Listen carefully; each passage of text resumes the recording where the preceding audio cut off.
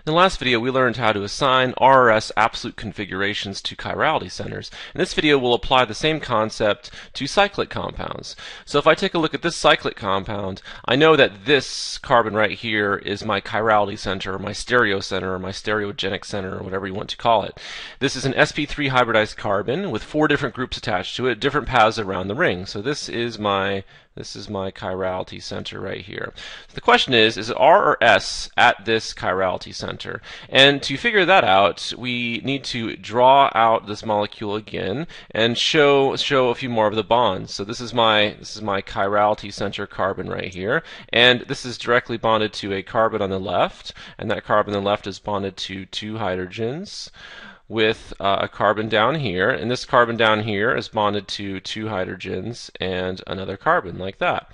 So if I go around to the right side of the ring, I know that my chirality center carbon is bonded to this carbon, which is bonded to 2 hydrogens.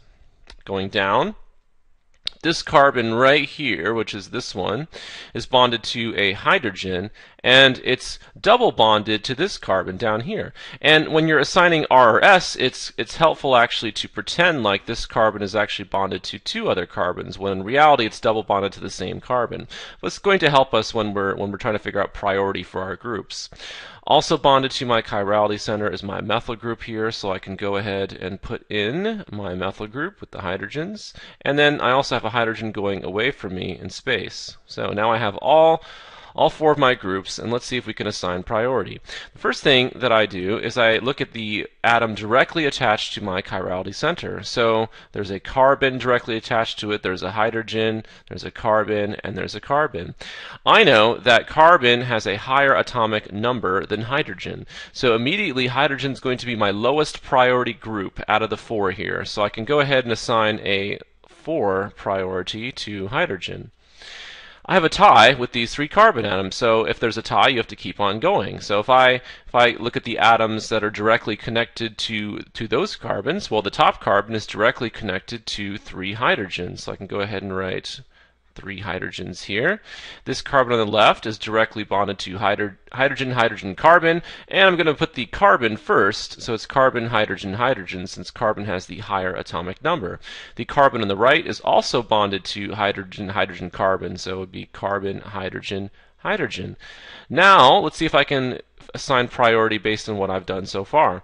I look at the first atom, which is hydrogen versus carbon, and obviously carbon wins. Carbon has the highest atomic number. So I can go ahead and say that my methyl group is 3rd priority because it has the lowest value for the atomic number there.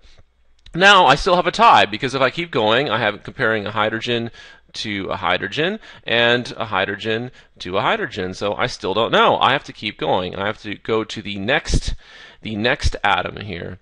So if I go to the next carbon, what's bonded to this carbon down here? Hydrogen, hydrogen, carbon. So I'll go ahead and make it carbon, hydrogen, hydrogen. And what's bonded to this carbon? Carbon, carbon, hydrogen. So carbon, carbon, hydrogen. And if I look for my first point of difference rule, once again, it's carbon versus carbon, so that's a tie. And when I get to the second one here, it's hydrogen versus carbon. So carbon wins. So this one wins for highest atomic number. So I'm going to assign a number 1 priority to this path around the ring on the right over here, and the path around the ring over here will get a 2 priority. And now I can go ahead and assign an absolute configuration. So if I go back over here to the drawing on the left, I said that it's number 1 priority going around to the right, it's number 2 priority going around to the left. The methyl group gets a 3rd priority, and I can ignore the hydrogen since it is going away from me in space. So this would be going that way, which is of course clockwise, and therefore the absolute configuration is R. So this would be R. Alright, let's do another one where we're assigning an absolute configuration to a cyclic compound. So here I have a molecule called carvone. So this is called carvone, and carvone has 1 chirality center, and it is this carbon right here. So this is my chirality center. So what is the absolute configuration at that chirality center? Once again, it's helpful to draw out all of your atoms. So if that is my chirality center, I'm going to say that represents my chirality center like that. And as I go up, that carbon is directly bonded to another carbon, which is bonded to two hydrogens like that. And then I go over here, and this is my carbonyl carbon, right? That's this carbon right here. And it is bonded to a carbon on the right, and it's double bonded to an oxygen. So I can use the same trick as before. I can pretend like it's bonded to two different oxygen atoms, even though it isn't. I go back down to my chirality center, and let's see, coming out at me, what do I have coming out at me? I have a carbon directly bonded to another carbon, so now I'm right here. And that carbon is bonded to a carbon up here, and it's double bonded to a carbon down here. So once again, I can pretend like there are two carbons down here like that. As I go around this way, I know that my chirality center is bonded to another carbon here, which is bonded to two hydrogens.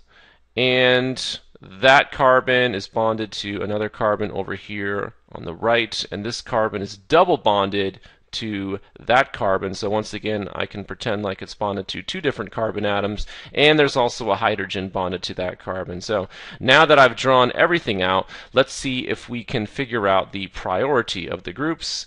I also need to add in my hydrogen here, so which is going away from me, so that's why I didn't really need to even think about it. But that hydrogen is going away from me, so that I can automatically assign that as a number 4 priority.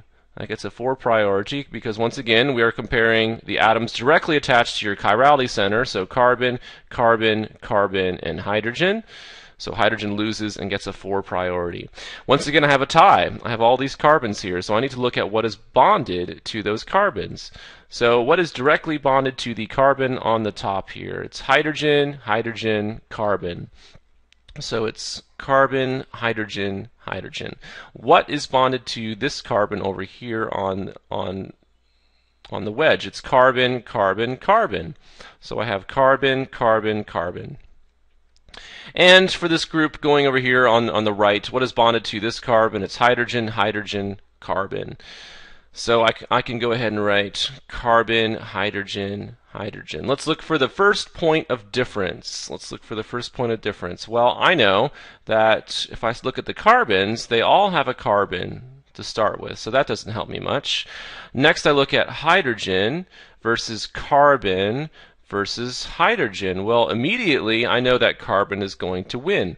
This one right here is going to win because carbon beats hydrogen. So this group coming out at me on the wedge is going to get a number 1 priority. So this group is going to get a number 1 priority.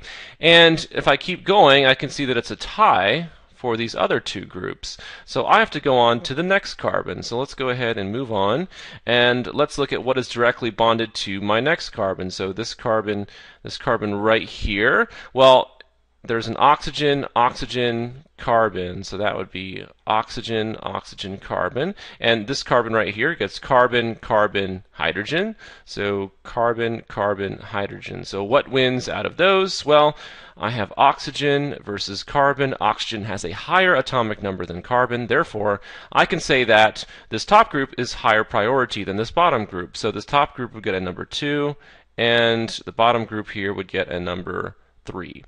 So when I go ahead and put those in up here on my drawing, I know that this group on the wedge got a number 1 when I assigned priority. The group up here with the carbonyl got a number 2, and this bottom group over here got a number 3, and the hydrogen going away from me got a number 4. So if I'm going around this way, right, because it's going 1, 2, and then 3, so I'm going around clockwise, so this is R. So this is R carvone. So let me go ahead and write that here. This is the R enantiomer of carvone. And let's see if we can draw the mirror image. So if I want to draw the mirror image of carvone, I'm going to reflect this molecule in a mirror. So let's go ahead and think about what we would get if we reflected that molecule in a mirror. So let's see if we can draw a mirror here. All right, so something like that. And I know that my methyl group is going to be here, and I know that this is connected to my ring, so I can go ahead and draw in my ring like that. And if I'm reflecting it in a mirror, my double bonds would go here, my carbonyl would go here, and then this would be the carbon which would have this group coming out at me. So this would be the enantiomer to R carvone. So this should be S carvone. So let's go ahead and write S carvone here. And let's go ahead and assign priorities, and let's double check and make sure that it matches. So I know that this group coming out at me got first priority. I know that going this way got second priority, going this way got third priority, and I know there's a hydrogen going away from me, right? There's a hydrogen going away from me, so that's fourth priority. So which way is this going? Well, it's going this time. It's going 1, 2, 3. It's going counterclockwise. So this is S. So we've just proved this does represent the dot structure for the enantiomer or S carvone. Now, remember, there's another way to represent to represent the enantiomer. I could just start with the original drawing. So another way to represent S carvone would be to start with the original drawing here and put in my groups. And all I'd have to do is change the wedge to a dash. So if I changed the wedge to a dash, then I would get this molecule, and this should also be S carvone. So these two molecules are equivalent, and you can practice and convince yourself of that. Now, the interesting thing about R carvone and S carvone is they are enantiomers of each other, but they actually have different smells. R carvone actually smells like spearmint. So let me go ahead and write that. R carvone is actually the smell of spearmint. And S carvone is the smell of caraway seeds.